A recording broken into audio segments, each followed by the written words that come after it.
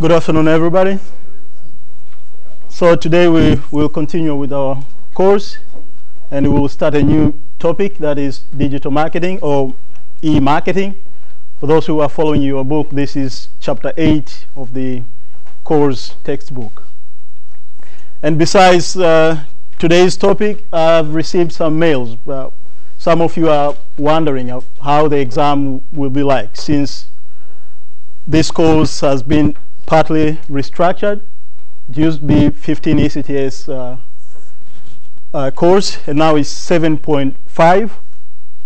So there have been some changes, and that also will reflect on how the exam will be like. So at the end of this class, I will give some information about the exam, but of course, we will still have some time to talk about that. And as you are, I think in the last lecture of this course, I will also give some remarks on how you can approach the exam questions and so on. But I will give some information today.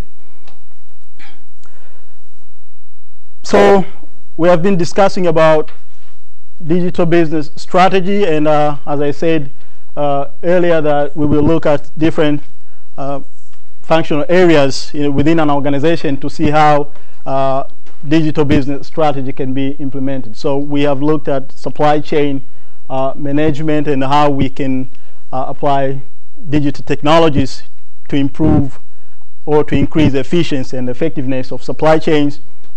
We have also looked at e-procurement, and today we will look at how digital technologies can help in improving the performance of marketing. And the reason we are looking at digital marketing is because in most modern organizations today, there are separate digital marketing plans, and that is because the digital technologies has brought about a brand new business environment, that the market space has completely changed, and that requires organizations to respond according to the new needs that the digital technologies has placed in the market space. So a digital technology marketing strategy will be included as part of the overall marketing strategy of an organization. But given the significance of digital technologies today, we need to pay a much closer attention to how digital technologies can be used to enhance the marketing function within an organization. So, like in the traditional marketing, it always starts with the customer. So we recognize the fact that all business organizations are thriving to create and keep customers. So this is what we want at the end of the day. When we start a business, you want to create value that will attract customers, and we don't want to lose these customers. You want to maintain, you want to keep them and attract even more customers. And this is our point of departure in this class, that we are discussing with the view that the organizations that we are talking about want to use digital technologies in attracting customers and keeping them and attracting even more customers.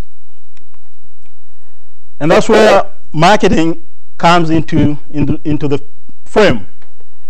Of course, our understanding of what marketing is and the role of marketing has evolved over years. It used to be perceived as a socioeconomic activity happening in the markets and not in business firms. And over time, I think around 1920s, marketing became recognized as a distinct function within an organization. And for many years, it has been taken as synonymous as selling. But over time, we have recognized marketing as a separate function, but also a function that cuts across the entire organization. So marketing is responsible for value creation to all stakeholders of a business. But in this class, we will use this perspective of marketing, that marketing as a management process that is responsible for identifying, anticipating, and satisfying customer requirements profitably. So we will pay much focus to the role of marketing in identifying customers, anticipating customers, and satisfying the needs of these customers. But of course, we are not naive of the fact that marketing performs other or helps organizations to reach other goals beyond satisfying a customer, that we also have to consider other stakeholders, such as the societies in which business organizations operate. Of course, you cannot ignore the investors, the people who inject their funds in the hope of obtaining return for whatever they're investing in the organization. But of course, for the purpose of this class, we will concentrate on the role of marketing with respect to identification, anticipation, and satisfaction of customers. So mark those 4 items: that identification of the customers, anticipation, satisfaction, and of course, in the end, we want to create profit for an organization. But the question is, where do we find these customers today? Increasingly today, you and I will agree that customers are online. This is where we find customers. At least this is the kind of world we are living today, that increasingly more and more customers are found online. And these claims are not baseless. We have evidence based on studies, data that we have today. It is true that increasingly more customers now are online, and more businesses or firms are interacting with their customers online. And these are some of the statistics, or just to raise your interest. The number of companies that acquire customers through online platforms. In this case, it was Facebook.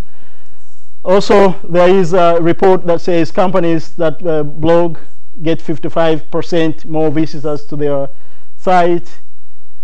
Companies that are engaging in inbound marketing, this is something we discussed in chapter 2. They are likely to generate interest, that is leads, 70%. And this is not just for large companies. Even small companies are increasingly using online platforms to interact with customers. And this is the reason why we are paying attention, or we are spending some effort to discuss on how companies can create and implement digital marketing strategy. So what is digital marketing? Digital marketing, of course, with reference to what marketing is, what we want to do with the digital marketing is to achieve marketing objectives through the use of electronic communications technology. So the same objectives that we want to identify, anticipate, and satisfy customer needs, but in this case, by using electronic communication technology. So it's marketing, but we use digital technologies to achieve the marketing goals. There are 3 operational activities that the digital marketing is concerned with, and that is acquisition, that is acquiring customers. We will discuss this, for instance, through search engine optimization, that is increasing your visibility of your company in the internet space, creating of partnerships, online ads, sponsorship, email marketing, and so on. So these are activities that are aimed at acquiring, attracting customers to your businesses. But we don't just want to increase interest of customers. We want to convert these individuals that we attract to our businesses into becoming real customers, and that is conversion. That from attracting someone to your website to making them an actual customer. And finally, we want to retain them. We don't want someone to buy from our business just once, but we want them to repeat they are buying with our company. So we want them to come back over and over again. And these are the main activities that digital marketing is concerned with: acquisition of customers, conversion, and retention, and growth. Growth in the sense that you keep the customers you have, but also you make efforts to acquire more customers. Now, these activities have to be managed, and this brings us to the management processes that have to be taken in order to achieve the three activities that I've just mentioned. We need to create a strategy. We need to know how we go about in implementing those activities. But also we know that marketing cannot work in isolation. In order to create and deliver value, you need to collaborate with other functional areas within an organization. You need to collaborate with supply chain management function. You need to collaborate with accounting and finance, human resources, and other function within an organization. But also, sometimes we also need to collaborate with other organizations outside your organization. And that is where you have to engage in management of relationships. So with respect to management of digital marketing, there are two aspects that you have to consider. And that is strategy and planning, and then management of relationships. So what objectives do we want to achieve by implementing digital marketing? We have four main objectives that we want to achieve. First is we want to achieve cost reduction and value chain efficiencies. We know that profit is the difference between the revenue and the cost. So we want to implement digital marketing in a way that we can reduce the costs that are involved with respect to acquisition of customers, conversion of customers, and retention of customers. But also we want to use digital marketing to increase revenue that your company will generate. And also we use digital marketing to strengthen the channel partnership that we know in order to deliver value, many other organizations will be involved. We will interact with other business firms. So we want to use digital marketing, digital technologies to strengthen our relationship with other channel members. And finally, we want to improve our communications and branding. So these are things we will discuss in detail as we go along the lecture. So, like any other strategy process, we usually have objectives, and in order to achieve these objectives, you need to have a plan. And this is what it takes when you are doing digital marketing planning, that you have a certain set of objectives that you would like to realize, and the digital marketing planning process involves creation of a plan to get to those objectives, to be able to achieve those objectives. And it's a very important aspect of a business strategy. We need to define a very clear plan on how we will achieve those objectives. So we have a set of objectives, the four objectives, and now we need to have a plan on how we can achieve each one of these. And this is pretty much the focus that we have today in this class.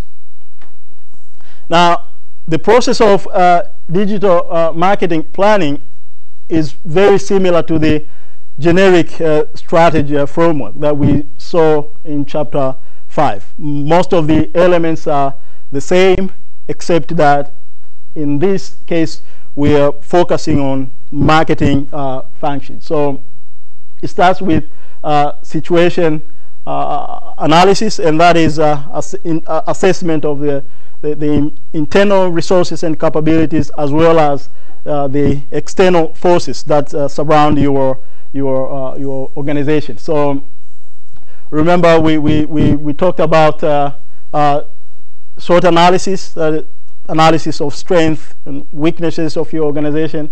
opportunities and threats that you are facing. Strengths and weaknesses are internal factors, while opportunities and threats are external forces. And also you need to set objectives, just like in the generic strategy framework, that you have to define what is it that you want to achieve with respect to marketing.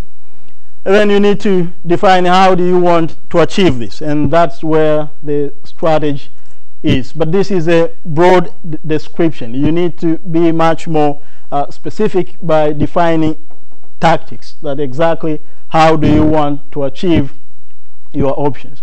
Now, we know that having a plan without actions, or plan without actions, remain a mere wish. So finally, you want to define specific actions. What is it actually you do in order to achieve your objectives? And after implementation of your actions, you need to control. That is, to monitor the results and compare to the objectives to see whether you have achieved what you had intended or not. And if you haven't achieved, what have been the problems. So the process, the cycle is almost the same, and this is expected to be an ongoing process to an organization, because as we said during the strategy lecture, that the business environment is very turbulent. Things are changing too fast. So you need to keep it a continuous process. So the first stage is situation analysis, and that involves analysis of the environment and review of the internal processes and resources in order to create a strategy. And it's comprised of 6 components. That is assessment of the opportunities and threats. You need to consider the select factors we discussed. It's chapter 4, where you assess the social, legal, economic, political, and technological factors that affect your organization. And you need to do resource analysis, the resource that you have, and that is human resource, financial resources, and technological resources. So you need to establish the profile of these resources, the status. What do you have? What are you lacking? And then you need to make a demand analysis, as we discussed in business strategy approach, where you have to assess the existing customers that you have and potential customers, that individuals that you may attract or that may buy your products. And then, of course, you need to make assessment of your competitors, that is, the rivals who are operating in the same market space. What are their strengths and what are their weaknesses? We will go into detail to each one of these. And finally, you have to assess the intermediary analysis. That is the different organizations that are helping to get your products out to the customers. So these are the inputs to the digital marketing plan. The results of each one of these, all the analysis you're performing, the results of each one of these will feed into the digital marketing plan. This is an example of SWOT analysis. That is analysis of strengths, weaknesses, opportunities, and threats. This has been done for an hypothetical company. So the opportunities and threats on this side, and at the top you have strengths and weaknesses. So these are the internal factors that you have, and these are external factors.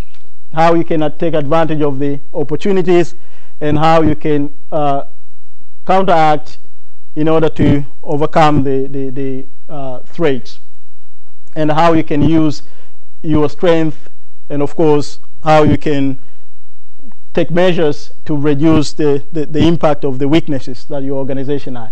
So this is pretty much the same as when we discuss about business strategy. So you do almost the same thing when it comes to marketing planning.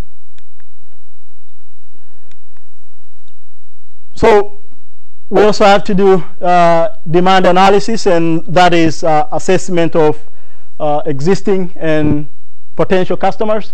And there are a couple of questions that you need to ask yourself with respect to demand marketing. And here we are talking about online business. So we are mostly focusing on how we can reach customers online. And one of the questions that you have to ask yourself is how many customers or what percentage of customers have access to the internet, because this is the main channel that we are concerned with at the moment. So you want to know how many of these existing or potential customers have access to the internet. That is the medium through which you can reach them.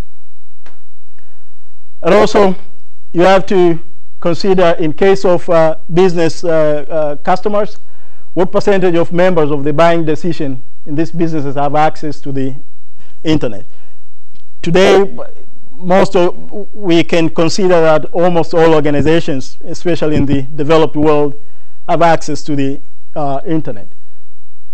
The question is still somehow relevant, but as days go on, internet becomes a very obvious thing. So almost everyone in the organization has access to the internet. But of course, you can just assess to be sure if the assumption you're making is correct or not.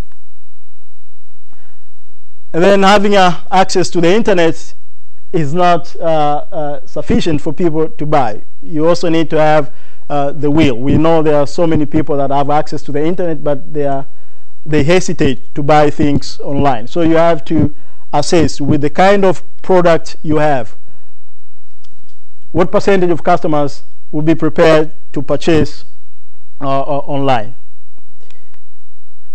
And then you have to ask yourself, what percentage of customers with access to the internet are not prepared to purchase online, but are influenced by web-based information to buy products offline. So we know also there are customers that search for information online, but they buy offline. And these are customers also you have to assess, because in a way they are potential customers to your organization. And based on the figures that you obtain here, you can decide to create a multi-channel strategy that in addition to the internet as a channel, you can also come up with offline channels to reach such customers who are searching information online, but they prefer to buy offline. And then you have to consider the popularity of different online customer engagement devices, such as Web2 features such as blogs, online communities, and rich site summaries. Today we have so many options that you can use to interact with customers, be it social media platforms such as Facebook, Twitter, and others, blogs, online communities. So you need to assess for each one of these options which one is relevant for your business and which one is popular, of course, because in the end, as I said earlier, that we want to reach customers. So we want to find a platform where you can reach as many customers as possible. And this has to do with popularity of the platforms.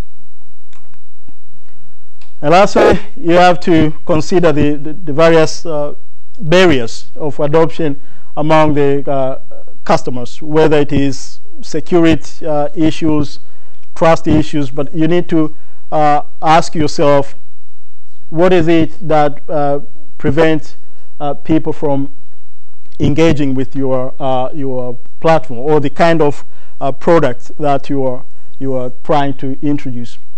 I was watching an interview last week of Jack Ma. Jack Ma is the founder of Alibaba, and they asked him one of the challenges that he faced when he was trying to introduce Alibaba in China. And in China, businesses is done pretty much based on relationships. So when it comes to online businesses, trust is a big issue because people are used to doing businesses based on personal relationships. So he had to come up with measures that will give people confidence to transact online. And that is the reason why he came up with the Alipay. It's kind of escrow account where you have a third party managing the funds transfer, and the payment is not done until the product is delivered to the customers. But those measures were part of the situation analysis, like considering the Chinese market environment and how people are transacting. He had to come up with measures that would overcome the barriers that he thought his business would face. And this is applicable to any other business. There could be some barriers in the market that you want to operate, and you need to assess these barriers and come up with measures to circumvent, go around these measures. Now, there are different ways you can assess demand. So we talked about assessment of existing and prospect for your business, existing customers and potential customers.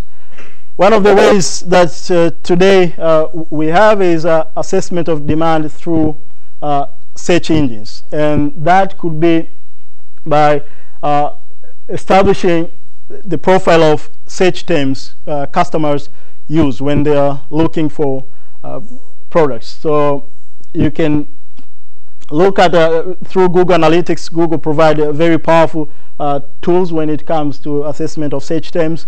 So through assessment of search terms, that is assessment of which words customers use to get to your website, you can create what we call a share of search, and this will help you to decide which words you can include in your search engine optimization, that the words that will help you to increase the visibility of your business in the internet.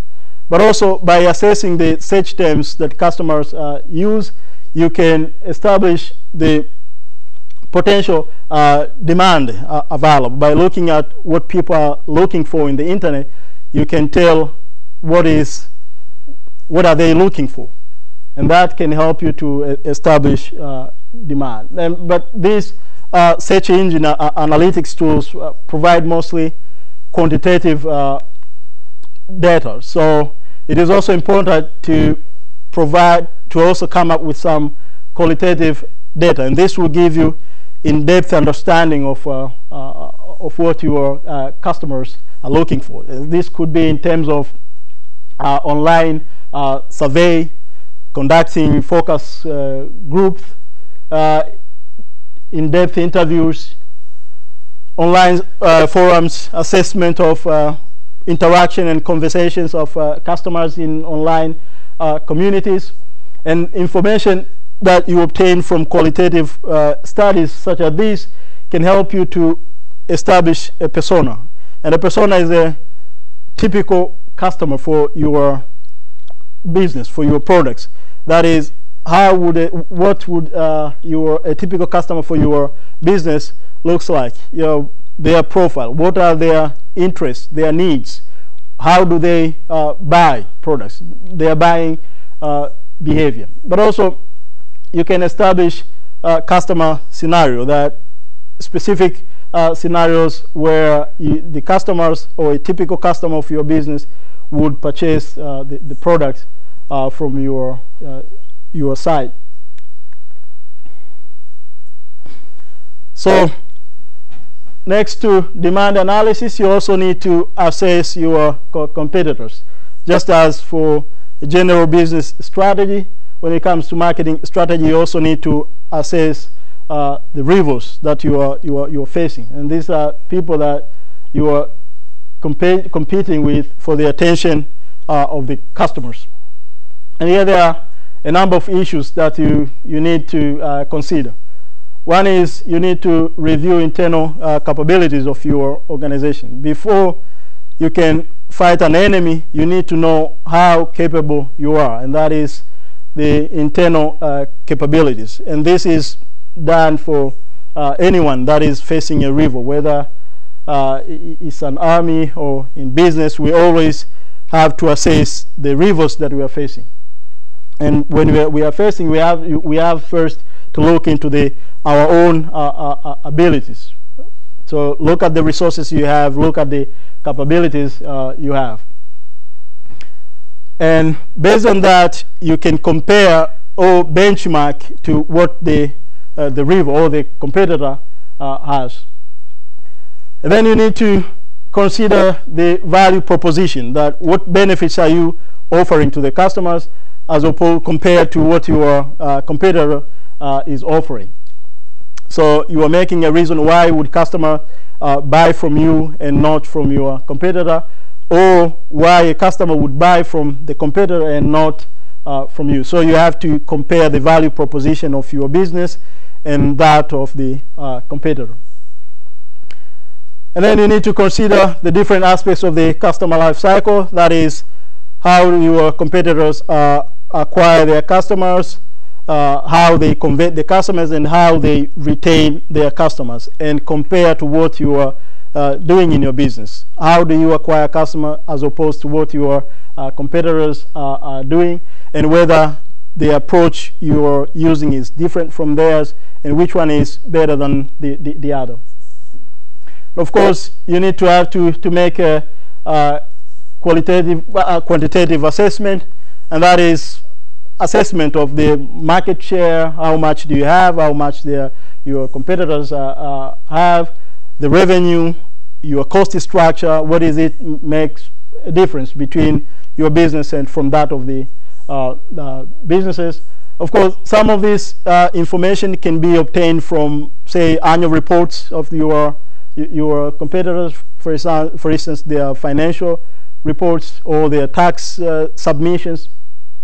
But also, there are marketing intelligence organizations that are providing this type of services that can help you to conduct intelligence on your competitors. But besides your competitors within the market you're operating, sometimes we can face threats from businesses that are operating outside the industry that you are operating. So you also need to consider potential threats that may come from other businesses that can serve as substitutes to your products. Of course, pay specific attention to financial but also non-financial measures, such as innovation within how do your competitors undertake innovation, how do they accumulate knowledge. So these are some of the non-financial measures, but they have implication when it comes to competitiveness within a business, or how, for instance, they serve their customers, the level of customer service that they provide to their customers.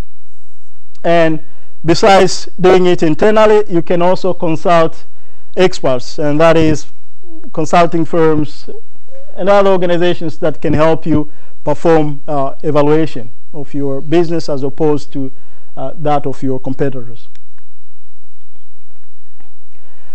Besides competitors, you also need to assess intermediaries, and that is the organizations that are helping getting your products to the customers.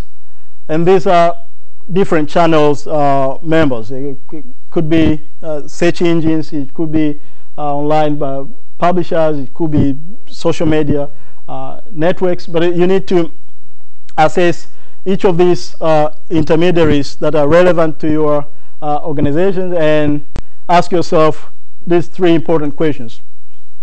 First, whether competitors have any special sponsorship arrangements, and that is, sometimes your competitors can enter into exclusive arrangements with these intermediaries, and that is if that is the only means through which you can get to the customers, it means any exclusive arrangements between that intermediary and your competitor will literally eliminate you from the market, or at least will preclude you from reaching those customers. So you need to assess the type of arrangements that your competitors have entered with the intermediary. And of course, if need be, you can move first and enter those type of arrangements with those intermediaries, so as to prevent your competitors from having relationship with those intermediaries.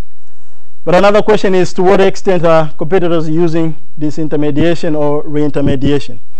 That is, to what extent they sell their products directly to customers, or to what extent they have introduced other distribution channels in their supply chain. And finally, how our existing channel arrangements can be changed.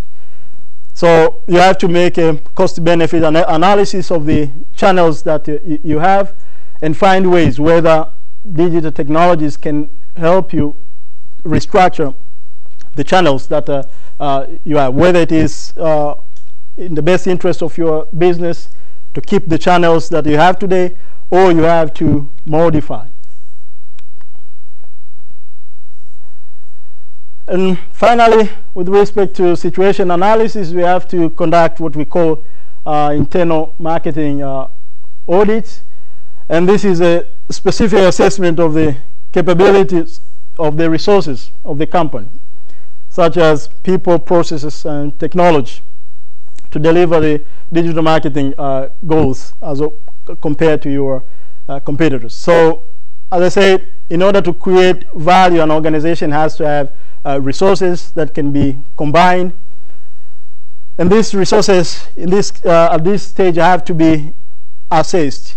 So whether it's the people that are working for your organization, you have to assess their competence, their skills, and compare to what your competitors have. Whether your competitors have people that have similar skills to what you have, whether they have business processes that are similar to yours.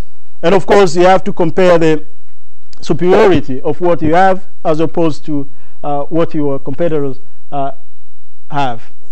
And this goes also to technology, that the type of technology you have, whether it's the digital, the infrastructure, whether it's hardware, software, kind of networks that you are using, how do they fare compared to what your competitors have? Because the principle is, first you need to achieve effectiveness, and that is, you need at least to have the best practices in your industry.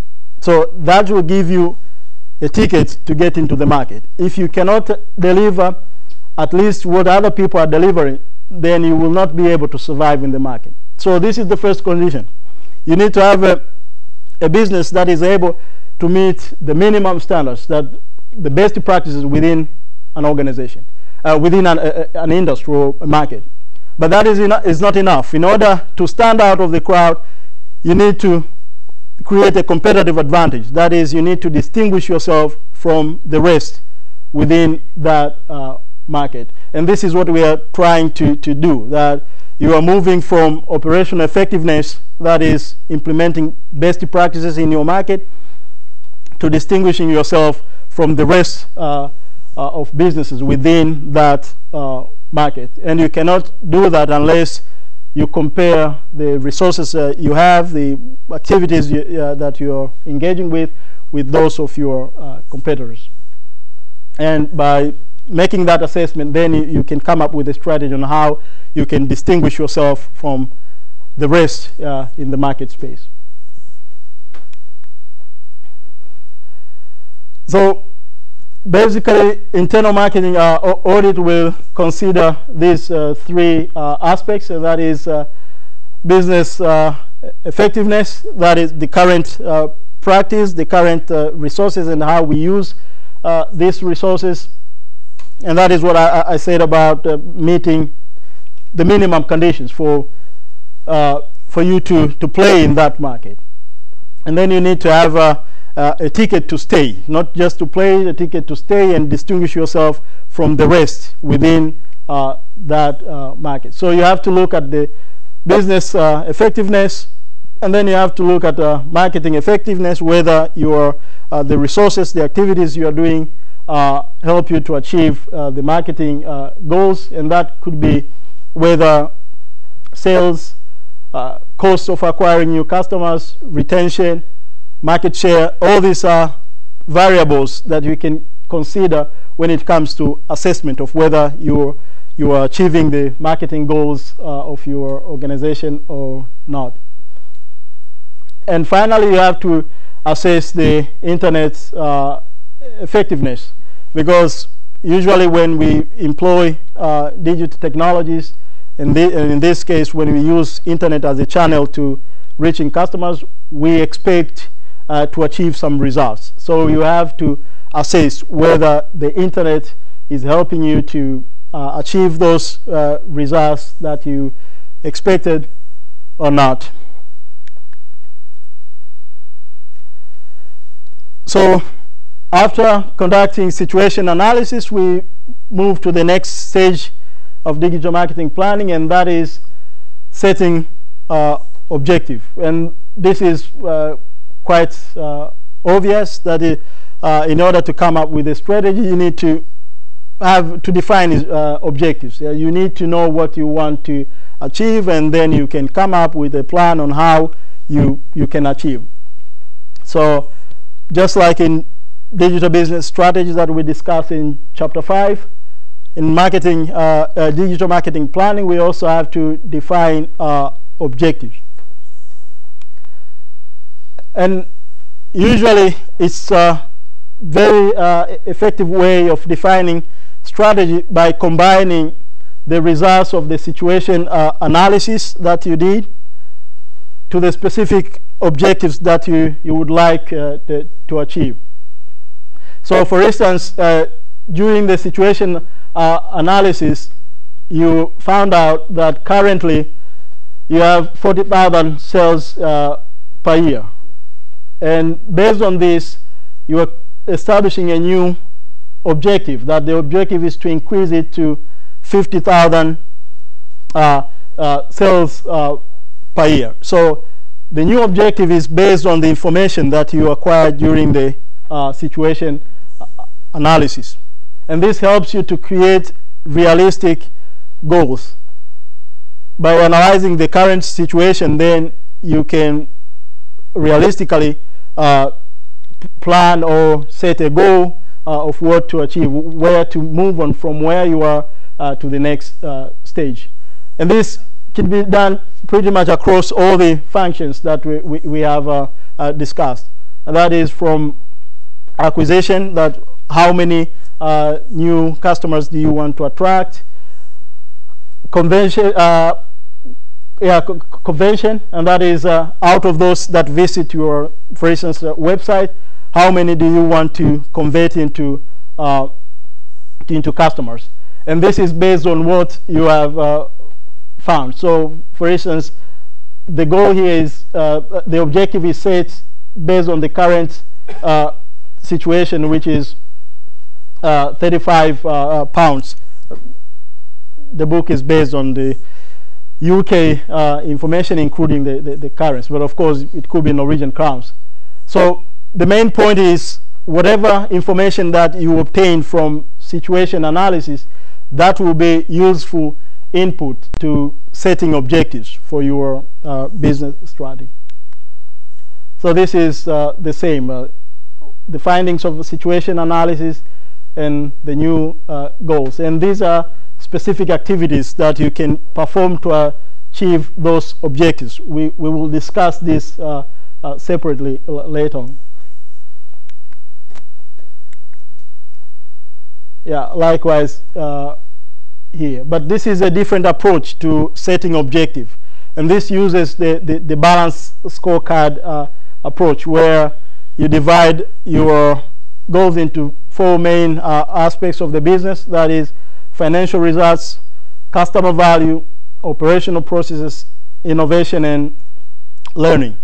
So based on your situation analysis, you establish objectives for each of these 4 aspects of your business. So what do you want to achieve financially? How do you want to save your customers? How do you want to improve your operational process? And how do you want to increase innovation and learning of your organization? So these are just frameworks to help you how to set up your, to come up with objectives for your organization. Of course, each organization will have different objectives, and that's why we have the main framework that you can use for your particular business. And this was part 2 of your last assignment, where you have to come up with objectives for that are relevant for your business across those 4 aspects of your organization. So after setting the objectives, the next stage is to come up on how we can achieve those objectives. And I think we can have a break and continue after 15 minutes.